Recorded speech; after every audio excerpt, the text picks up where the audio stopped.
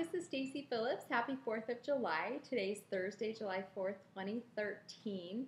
And I wanted to talk a little bit today about this awesome book that I just purchased this morning. And I'm finished with the prologue. I'm in this to chapter 1, to section 1 actually.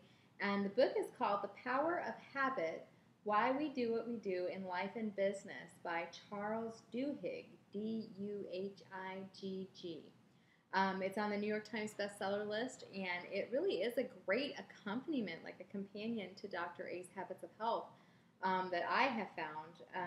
Just reading the prologue is just fascinating. It shows scientifically, anyway, the prologue, kind of the hook that hooked me into it, is something that I've been doing for 2 or 3 years now.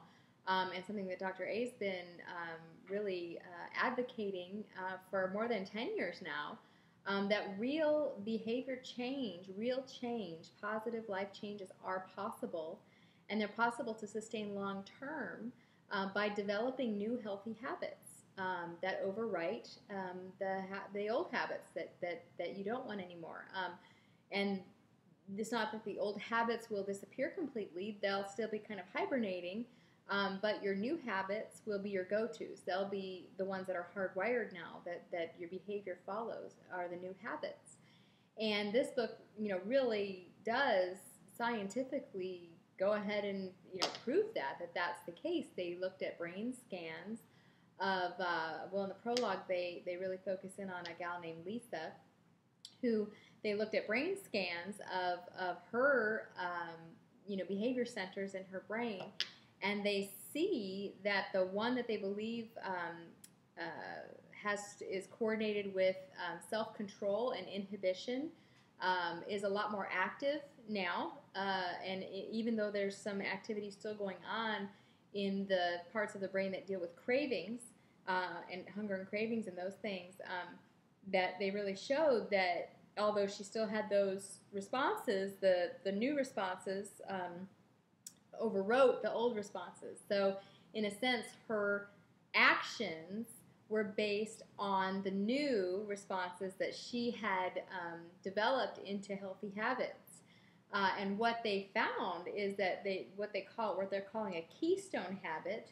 A keystone habit is the kind of the one habit that you start with, that then you build upon, that leads to the ability to build upon that habit and that habit, and it's just exactly what is for me leading to long-term success at keeping off the 135 pounds that I've lost. So it says by focusing on, it says it wasn't the trip to Cairo that had caused the shift. You have to know the backstory in the prologue to see that it wasn't like a trigger event that caused a shift.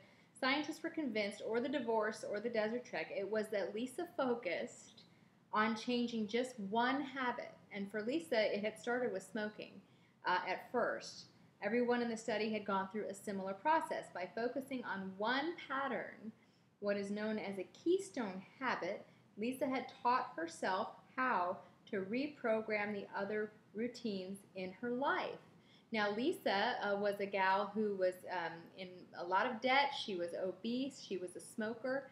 And she changed all of these things about herself by starting with one habit, the smoking, that she did stop doing. Instead, she went jogging.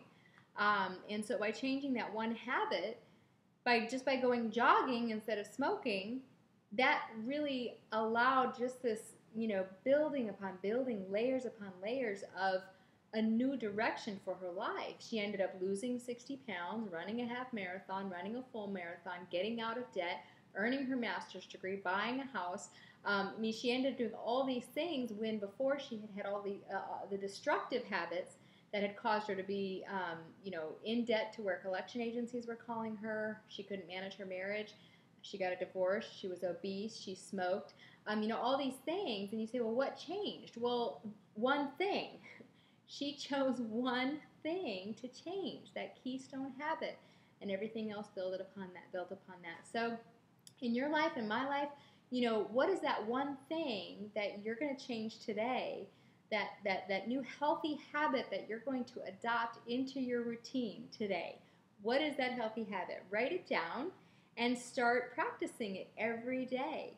Practice that one healthy habit every day, and see what happens. See what wonderful changes can come your way. All right, that's all I have for today, and we'll talk to you again tomorrow. Bye.